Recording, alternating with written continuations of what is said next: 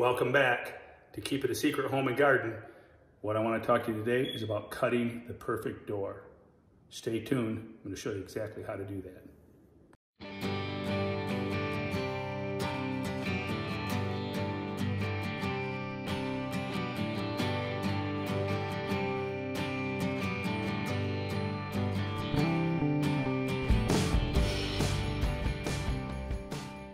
What we have here is a door. These are door slabs. And one of the first things you want to make sure when you're cutting your door slab is to make sure you have the top and bottom in the right position. This is an easy one to do as we have arch tops. Sometimes not so easy.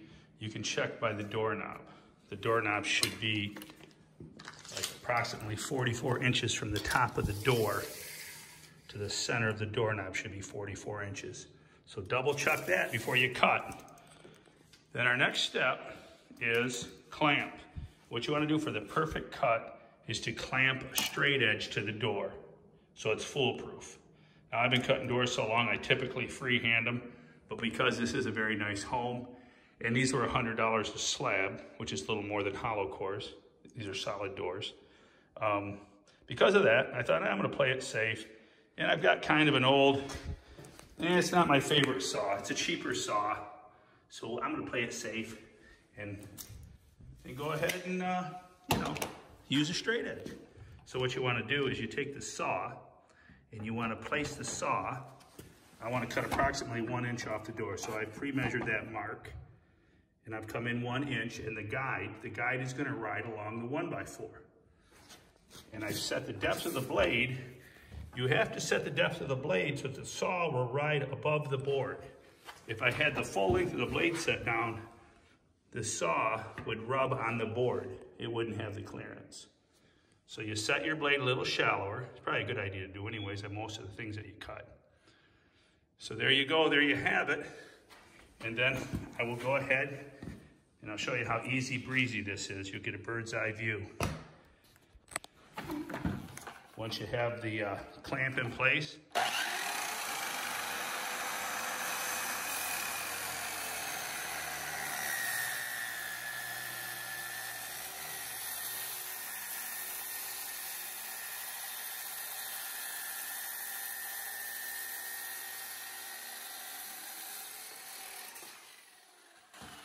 there you go, perfect cut. You can see the plug that I ripped off. Now these are solid doors. Had this been a hollow core door, what you would find is inside here would be hollow.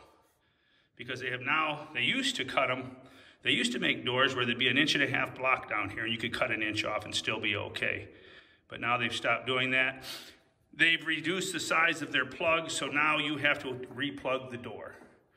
So what you do is you can run this through a table saw, take a table saw, set the depth, and run this and shave each side of this off. And then you slip that plug back into the door and glue it and pin nail it. Or if you don't want to pin nail it, you could clamp it overnight and re-block the bottom of the door. Very important on bifolds. If you don't do that with bifold doors, you will not have the pin support at the corners to support the pins. So there you go, there you have it. All right, how to cut a door perfectly straight every time. Use a clamp. Make sure you have the right saw blade. This is a very nice blade. What is that, a 40 tooth? Plywood finish. It's a plywood finish blade. You don't want to come in here with some framing blade and you'll blow your door all apart. All right? And remember, when you paint doors, you should paint all 6 sides of the door. To honor the warranty of the door manufacturers, they like to see all 6 sides of the door painted. Don't forget that. Remind your painter that's what you want done before he gives you a quote. That may not be included in his price. All right, but it is the proper way to go.